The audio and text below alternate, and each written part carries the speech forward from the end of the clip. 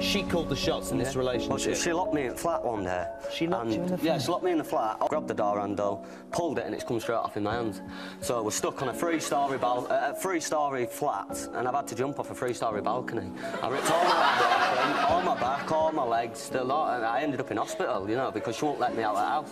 Pero para sa grupong Diego Silang na nagsusulong sa karapatan ng mga kalalakihang biktima ng domestic violence, dapat repasuhin ang batas. Sana may pantay na pagtrato o meron sanang investigasyon muna bago ipatupad yung mga ganon ka-harsh na provisions ng batas na yun. I'm Rom Factolerin, artist, writer, and filmmaker. Ako yung co-founder ng Diego Silang Movement. Nabuo siya base lang doon sa kwentuhan namin through our experiences. Kung ginawan siya ng blog page, then turned into Facebook page. Na-discover namin na ang dami palang kapareho namin ng kwento sa buhay.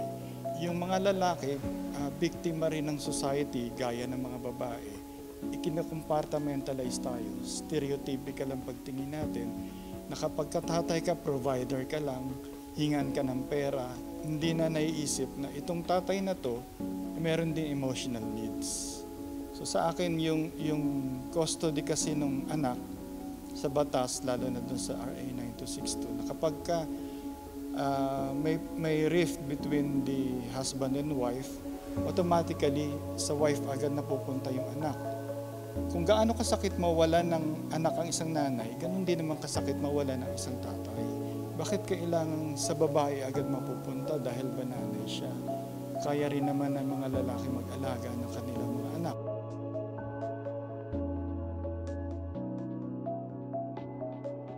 Ang laging pinagsisimula na away namin is maliliit na bagay.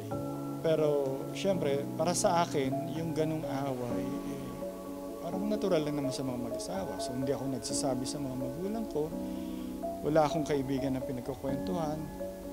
Then dumating yung time na tumalaki na yung mga anak namin, sa kanila na nata-translate yung violence.